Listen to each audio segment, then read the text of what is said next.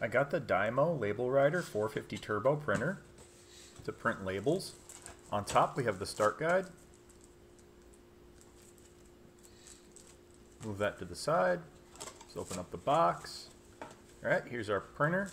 It's covered in bubble wrap. Let's take that out of the box. There's some cables to the side here. Our power cables. Looks like we have some labels in this package here.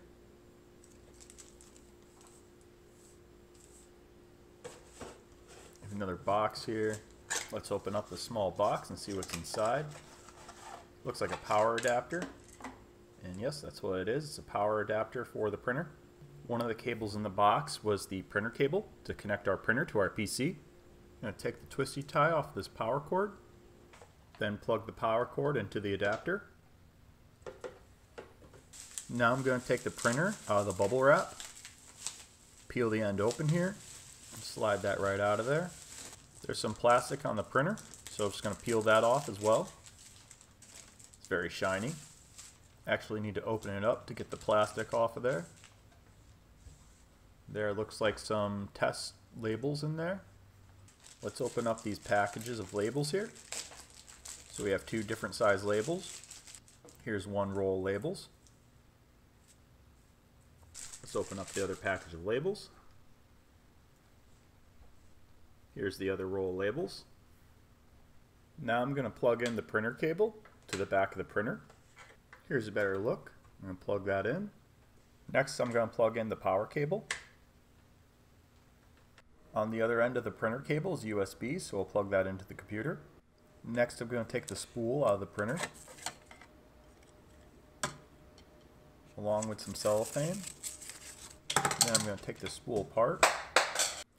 Now I'm going to put the labels on the spool in the direction of the arrow. Then I'm going to reattach the other end. It adjusts to the size of the labels. Now I'm going to insert the spool back into the printer. It just slides into place. Now I'm going to push this button, get the test paper out of there. Just pull that out of there. Now I'm going to pull these labels down. Insert them into the front here. And move this guide bar over. Close the top. And we're ready to print. I'm going to print out my first label here. Alright, there's our first label. Looks like I might have to adjust it a little bit. After some adjustments, the labels are coming out just fine. It definitely takes a little bit of time to get the software to print the labels how you want to. I also don't like the fact that you're supposed to use Dymo labels in this Dymo printer instead of generic labels. But overall, it gets the job done.